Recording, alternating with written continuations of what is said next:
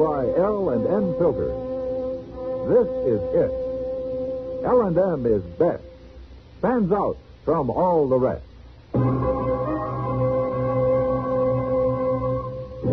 Around Dodge City and in the territory on West, there's just one way to handle the killers and the spoilers, and that's with a U.S. Marshal and the smell of Gunsmoke.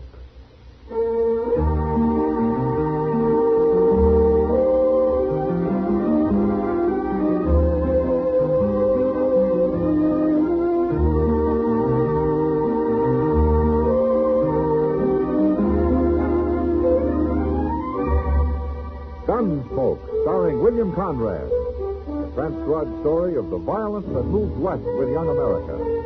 And the story of a man who moved with it. I'm that man. Matt Dillon, United States Marshal. The first man they look for and the last they want to meet. It's a chancy job, and it makes a man watchful. And a little lonely.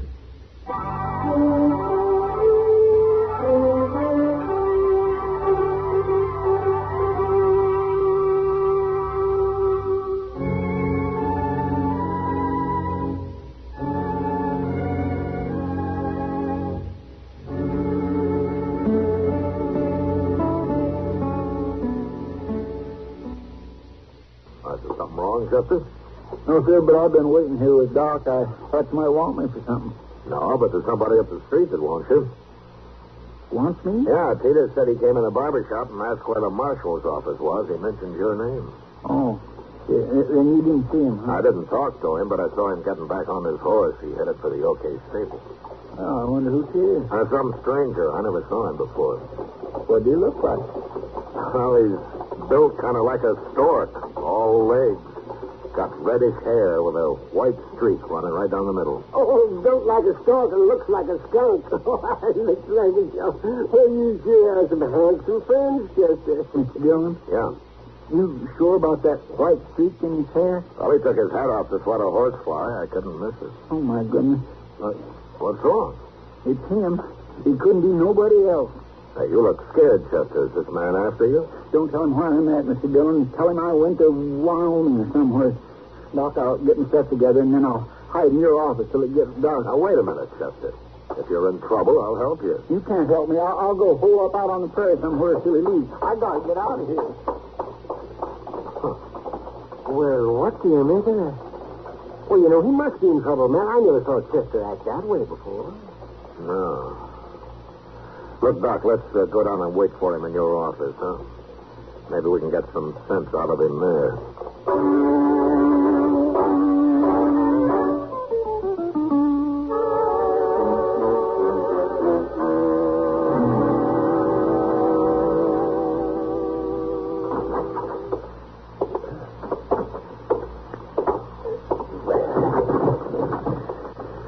When it gets good and dark, I'll take a rope and lower my stuff out your back window, Doc.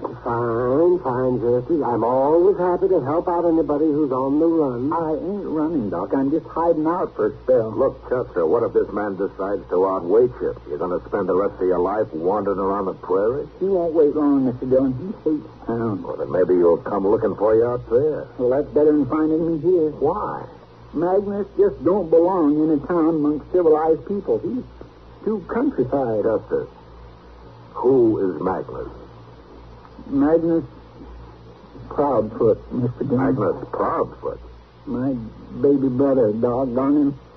Well, what in the world are you running away from your brother for, Chester? I don't know what he's doing here, that's why. You can't tell what Magnus will do next, Doc. You can't count on him. What do you mean, Chester? Mr. Dillon, when Magnus was 10 years old, he took off from home and went and lived off the land all by himself for 2 years. With a rifle and a knife and a horse. And you know something else? I swear he ain't slept in a bed since then. Well, I don't see anything so wrong with that.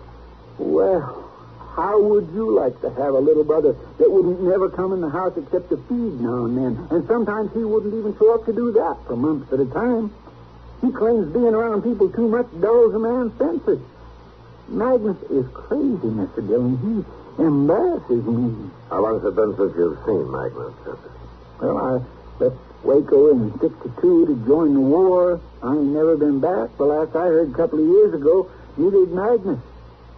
How'd he find out where I'm at? Well, he's anyway? not going to shoot you, Chester. He came to visit his big brother. What's wrong with that? Oh, no. Magnus has got something on his mind. He didn't come here just to say hello, not Magnus. He's got some scheme going. Probably wants me to go live with the Indians or some fool thing like that. I remember one time he tried to get me to go up into the Rocky Mountains with him during the winter. He said if we got cold, we could sleep in caves with bears. Well, now, that sounds like fun. Now, why didn't you go? All right, you can laugh all you want to, Doc. It ain't your brother. No. I'm sorry, Chester, no. But running away won't do any good. Yeah, Doc's right, Chester. Magnus doesn't sound like the kind of a man who'll give up pride in you just because you aren't anywhere around. Now, you might as well stay and see what he wants, huh? You think it over for a while. You'll see that we're right.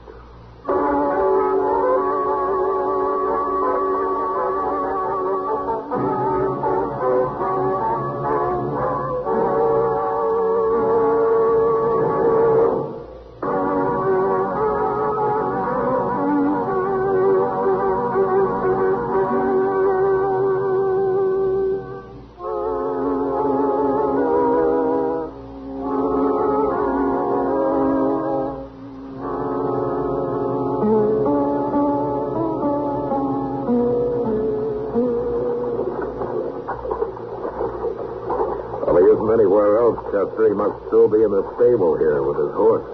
He always did like horses better than people. The door's open. Let's take a look.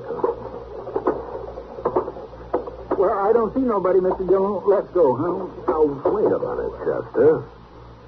Holler for him. Oh, no. Go ahead. He might be in the back there where it's dark. Well, Go ahead. Magnus. See, he ain't here, Mr. Now, Dillon. wait a minute. Now, look. There he comes.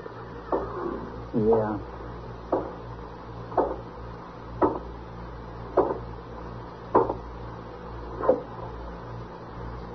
Chester, you have got sloppy fat.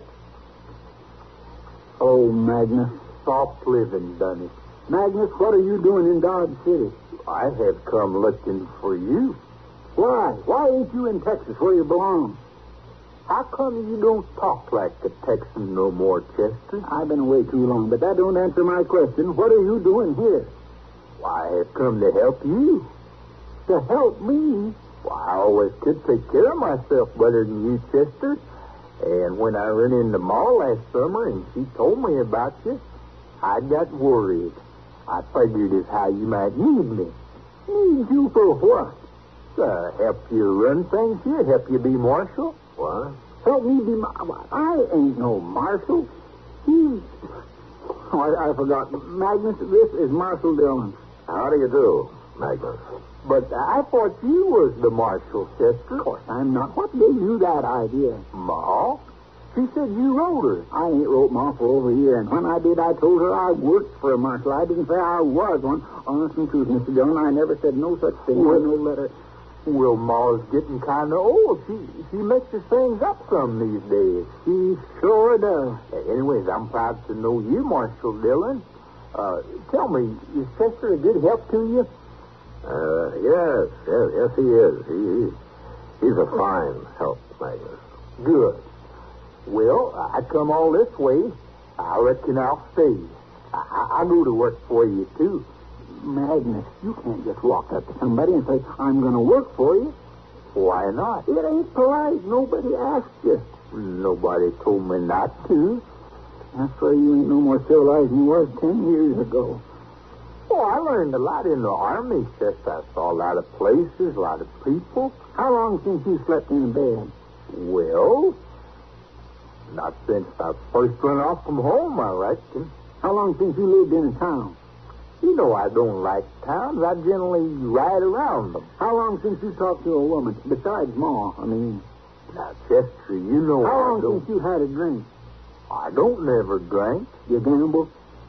Feller in the Army taught me, but I never used it. You see, Mr. Dillon, he ain't civilized. Now, wait a minute, Chester. You're not being quite fair. A man doesn't have to do all those things to be civilized. I'm just trying to show him how crazy it is for him to say he wants to stay here and all, Mr. Dillon. You know, I might like it, Chester. I never give it a fair chance. Living like you might be exciting. Yeah, maybe I've been missing something. You would hate it, Magnus. I'm telling you for your own good. I know you better than you do. You're half wild, that's what you are. You couldn't stand living the way I do. I never tried it, Chester. Well, go try it somewhere else. You just get me in trouble here. You always did. I promise I will not get you in no trouble. Besides, Marshal Dillon don't need no help. You can't stay here without a job. I got some money. Left over from trapping last winter. You still eat with your fingers, Magnus? Now, wait a minute, you two. Look, I got an idea. Now, maybe Chester's right, Magnus. Maybe you wouldn't like living in the town. Of course he wouldn't. He'd be miserable. But it's like Magnus says, Chester. He never gave it a chance. Now, why don't you let him find out for himself? If he gets in trouble, I'll be in trouble. Magnus don't know how to live around people, Mr. Dillon. Well, I live with people in the army. That's different. Well, I'm staying anyway, Chester. There's no use to argue. Give him a chance, Chester. Huh? Show him Dodge. Show him what it's like. And let him make up his own mind about it. Oh, all right. He won't leave anyway. But you're going to do what I tell you, Magnus. You're going to live exactly the way I do. That's the deal. I'll do it, Chester. All right. And we'll start by getting you a room at the Dodge house.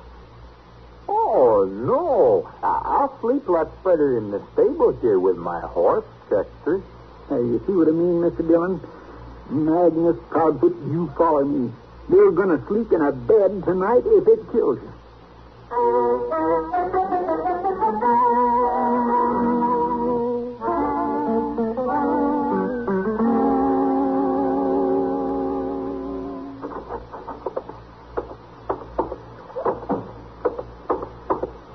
Morning, Mr. Dillon. Oh, hello, Chester. Magnus. Marshal? Oh, where did you get to last night, Magnus? I didn't see you around anywhere. It gets dark. I generally go to sleep, Marshal. Yeah, sure. Well, how did you like the Dodge house? Tell the truth now, Magnus. It's too hot. Not enough air. That ain't all. The bed was too soft. But I slept good. I bet you wasn't in that bed more than 5 minutes, Magnus. You slept on the floor. I know you did. You cheated. I'll try it again tonight, Chester. You're going to try more than that tonight. You need me for anything today, Mr. Dillon? Nothing that I know of, Chester. Then I think I'll spend the afternoon at the Long Branch playing cards. Gambling, Magnus. Oh, now, Chester, you don't want to do that. That's evil and wicked. Besides, it's wrong. Are you going to live like me, or are you ready to give up? I got to gamble, too, or can I just sit and watch? Magnus, I'm going to get you wet all over. You're going to gamble. Well, I'll go see to my horse now. Okay, but you wait at the stable for me. I'll pick you up there. I'll wait.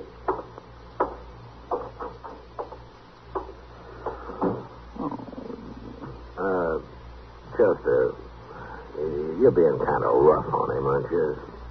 Don't you think you should take it a little slower?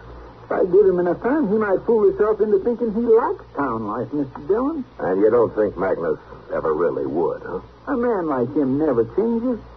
Magnus can live off the country like an animal, but he just don't know how to take care of himself around people. Well, I guess you know what you're doing, Chester, but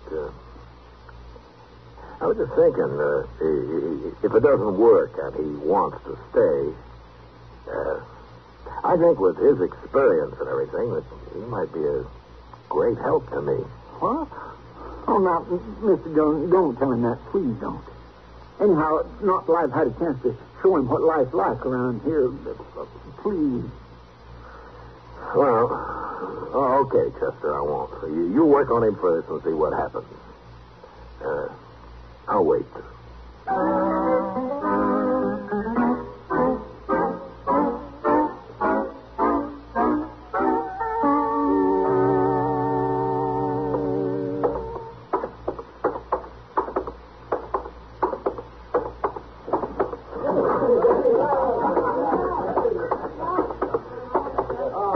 think I'll have a beer, Sam? Oh, Mr. Dillon.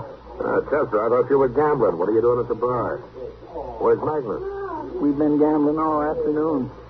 Playing blackjack against that new dealer they got here. Oh, how'd you make out? Well, you know how it is with me, Mr. Dillon. I never do win a whole lot. Ah, that means you lost. But I'll get it back next payday, maybe. Next payday. Now, he really did pay you, didn't he? Yes, sir. He did. Oh, what about Magnus? Here he comes. Ask him. Hello, Marshal. Wow, that's quite a handful of bills you got there, Magnus. Well, it's all he has, but I am just as glad. I was getting mighty weary sitting in one place all afternoon. You mean you broke the dealer? Well, he claims I did. Anyway, he quit fine. Oh, for a man that doesn't gamble, you seem to be a pretty fair blackjack player, Magnus. All I know is what that feller taught me in the Army. Well, he must have been a good teacher. He is a gambler, Marshal. A crooked gambler, to boot. What? That's why he taught me, Chester, to show me what happens when you gamble. Wait a minute, Magnus. You mean the dealer you were playing against today was crooked? Well, ain't most of them, Marshal. That's what this feller told me. Magnus, I just figured something. You couldn't have won unless you were playing crooked, too. Of course I was playing crooked. That's the only way I know how. Well, Magnus, suppose he'd have found out there'd have been a shooting. He's not very good. Not near so good as this feller taught me in the Army. Oh, my gracious. Well, what are you going to show him now, Chester? I don't know. Hello, Matt. Chester? Hello, Kitty. Well, you just come in? Yeah, I heard Chester's kid brother was here on the meeting. Sure, Miss Kitty, that's fine. I mean, you want to meet him? Oh, I sure do. Magnus, this is Miss Kitty, a real live woman, Magnus. How do you do, Magnus? Well, That's for married women, Magnus. I'm still a miss. oh, I don't get around women much. Oh, it's not too late to start. If you have something against us. I'm generally off in the country somewhere alone. So you don't see many women, is that it? I don't see none at all. What do you do, Magnus? Hunt and trap? Mostly. Sometimes I just travel around looking. Where, Texas? I've been all over, Miss Kitty. I've been most everywhere. I'll bet you never been to Canada. Last winter, I was trapping up there. You never told me you was in Canada, Magnus. You never asked me. You like Canada, Miss Kitty? I never got that far north, Magnus. Is it pretty? It's awful big. It's pretty, too. It's cold. Sometimes the trees crack. Yeah, sounds like rifle shots. You ought to hear that. It's kind of exciting. I'll bet it is. Spooky, too, huh? The first time it is, you get used to it. But that awful cold, Magnus. I don't think I'd ever get used to that. Well, it's no worse than a blizzard on the prairie. And besides, you get more shelter in them big trees up there. In the snow, it's real deep. That's the best shelter. It's awful warm when you get way down deep in the snow there. Like one time when I was coming back from my trap line. All right, that's enough, Magnus. That's enough. It's supper time. We got to go eat. Well, that's mean. Let him finish his story, Chester. I'm sorry, Miss Kitty, but we've got to eat sometime. Oh, Miss Kitty, ma'am, have you ate yet? No, I haven't. I'd be right proud to buy you a bait. Supper? Chester and Marshal Dillon will be there. Well, I'd love to come, Magnus. Thank you. Oh, my goodness, my nerves won't stand. No, wait a minute, Kitty. Let me buy a drink all the way around before we go, huh? Well, I never drank. Yeah. Well, I kind of think maybe Chester will need one before the night's out.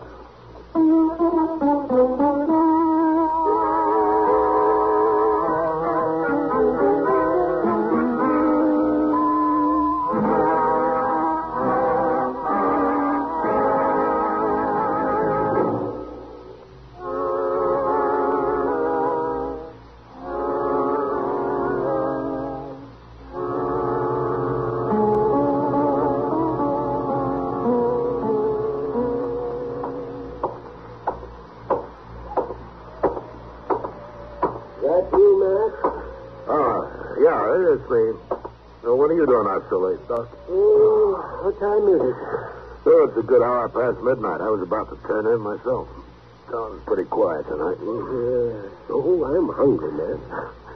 You know something? You should have had supper with us tonight. I wish I had. No, not just to eat. To hear Magnus. He asked Kitty along, and he never stopped talking to her once.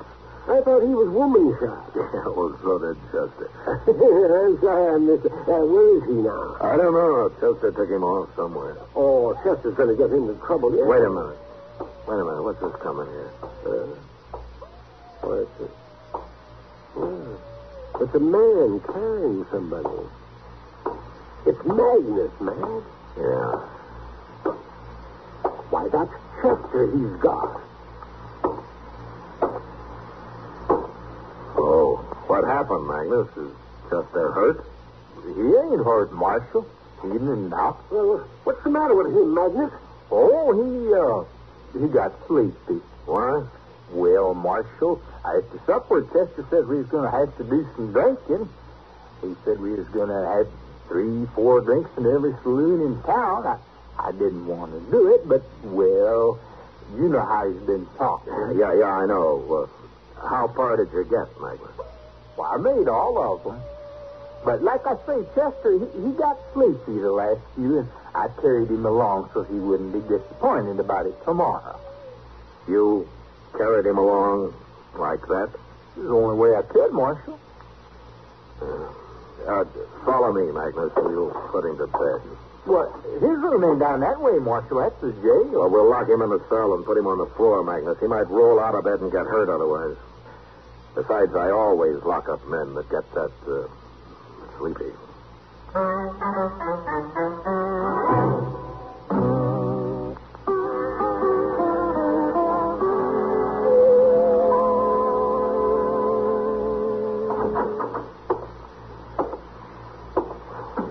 Good morning, Magnus. Where's Chester, Marshal? Oh, he's out back washing up. I turned him loose a while ago. Well, how's he feeling? Well, he says he feels fine. Says he can't imagine why he fainted that way. Never done it before, he said. It's soft living, like I told him. Oh. Hello, Magnus. I come by to see if you'd like to get some coffee, Chester. Oh, I could use some. You look pretty good this morning, Magnus. I cheated again, Chester. I slept on the floor last night. Oh, that's why, huh? It's no use, Chester. I've been thinking, I just ain't fitting for town life. I'm going to leave. What? I'm going to leave. I'm better off out there in the open. Well, now, wait, Magnus. You can't leave.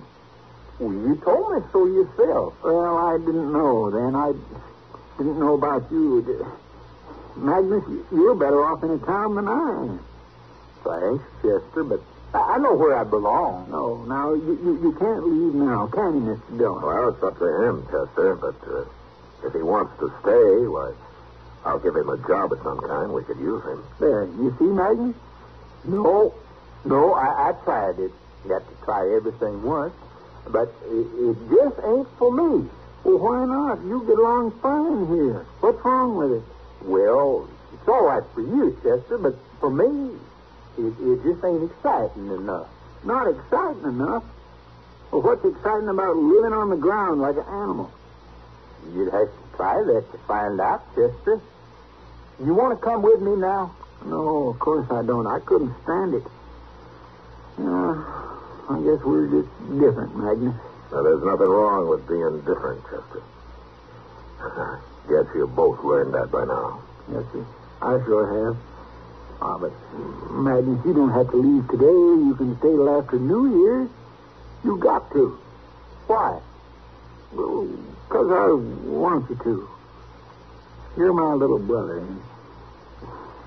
Well, Magnus, I'm kind of proud of you. Okay, Chester, but I'm getting out of that blasted hotel. I want to move back in with my horse. All right, that's fine, Magnus. Of course you are. And, look, I'll come help you get your stuff. We'll tote it over together.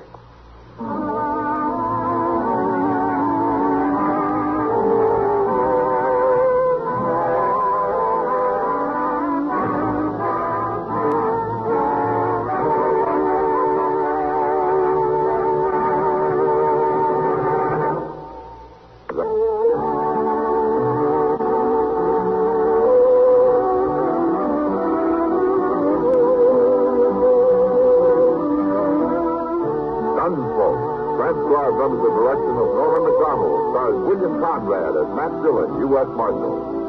Tonight's story was specially written for Gunsmoke by John Meston, with music composed and conducted by Rex Corey. Sound pattern by Tom Hanley and Ray Kemper. Bob Easton played Magnus. Harley Bear is Chester, Howard McNear is Doc, and Georgia Ellis is Kitty. Join us again next week as Matt Dillon, U.S. Marshal, fights to bring law and order out of the wild violence of the West in Gunsmoke.